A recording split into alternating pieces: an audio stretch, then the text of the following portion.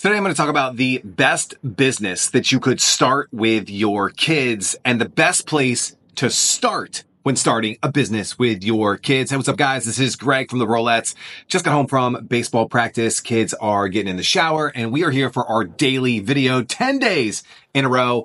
And one of the questions that I get from parents all the time when I'm at the baseball field, when I'm talking at conferences, people are learning about the fact that Colt and I started this sunglass brand and it's been doing really well. And they're like, hey, I've been thinking about starting a business with my kid. Like, what should I do? And I wanted to answer that today because I have a very specific answer to that.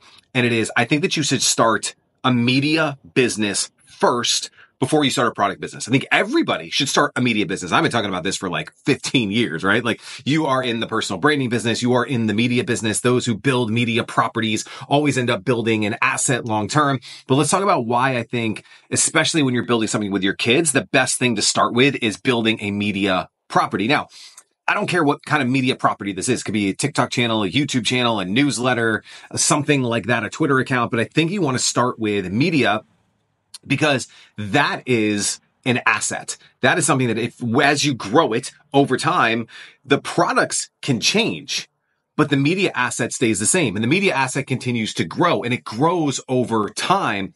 It's like compounding interest. It's even like what we're doing now with these videos, this like series that I'm doing, and, trying to create videos every single day between myself and Colt, is because this is going to compound over time. That as the business gets bigger, as this YouTube channel gets bigger, as more eyeballs get on this, well, it's a compounding effect, right? This is like a catalog of hits that people can go back to over and over and over and over again for a very long time. I have videos on YouTube that have been up for like 15 plus years that still get views to this day on businesses that I don't even know what those businesses are anymore. And so it compounds over time.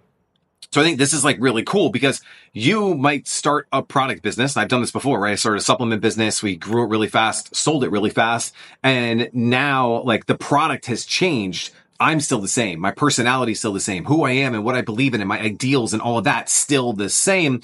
And I can use my media channel in order to grow whatever the next thing is. And so whether that's my Instagram account, whether that's my Twitter, whether that's my Facebook account, whatever it is, biggest thing for me has been email lists. Like, I always built email, newsletter, subscription. Like, I've been doing that for 20 years.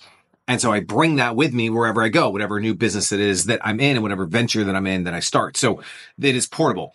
The second thing is that, especially early on, the biggest question is like, well, what product do I create? What business do I start? Should I do a physical product? Should we start a coaching business? Should we start this or that or whatever, digital products or whatever? And I think by doing the media, it's going to tell you what kind of business you should create, because doing products is hard. You have to, design the product. You got to design brand. You got to design logo. You got to, go find the product. You got to source the product. You got to get samples for the product. You got to test the product. You got to send it back. You got to get it all set. You got to buy a crap load of inventory. You got to build the Shopify store or the WordPress site or the ClickFunnels or like whatever it is that you're using. You got to build all that. And you got to get the shopping cart. Like, all that stuff is like hard, and it takes a lot of time and it takes a lot of effort. And when you're building something with your kids can easily just be like, nah, I don't want to do this anymore. And so I think with media, building that first, you start to see what ideas resonate, what gets them excited, them being your kids, right? So in this case, my son, like, what gets him excited to continue to create content? What does he get excited to talk about? What are cool products that you're reviewing that like they really start to dig into? And over time, it just kind of tells you what product that you should create, because your audience is going to tell you, your excitement is going to tell you, your interest is going to tell you.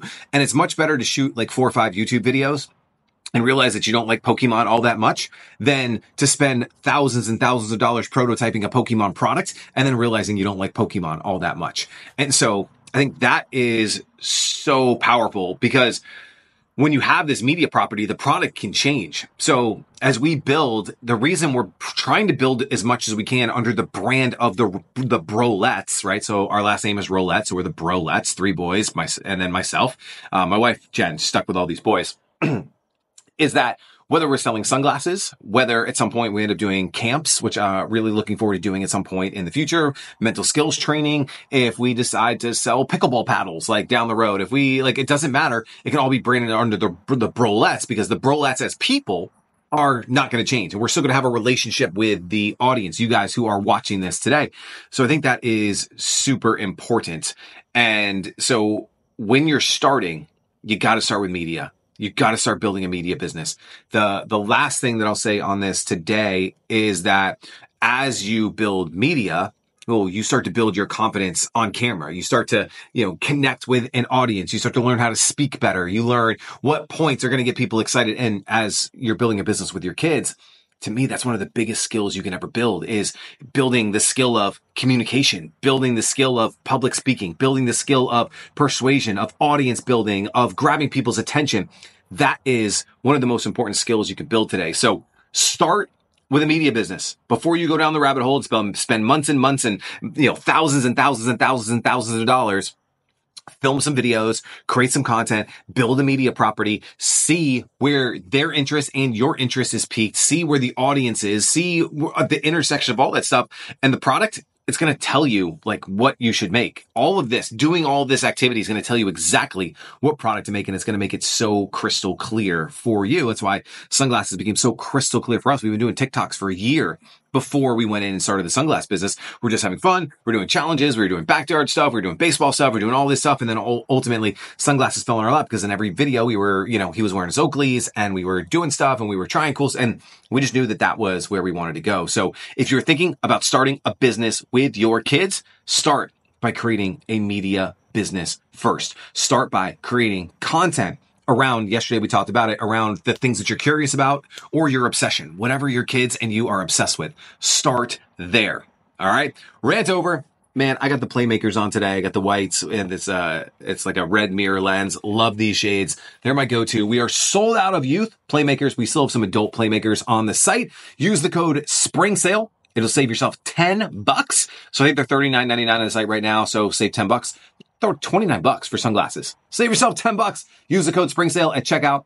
Grab yourself a pair. You'll get a handwritten note from Colt. We'll ship it out. We ship next business day. In the morning before school, we ship out all of our orders. It's super cool. Thank you guys so much for watching. Drop a comment what you thought about today. If you think that I'm totally wrong, if you're on board, if you've started a media brand with your kid, I'd love to, shoot me the link because I'd love to check it out. And we'll see you guys tomorrow.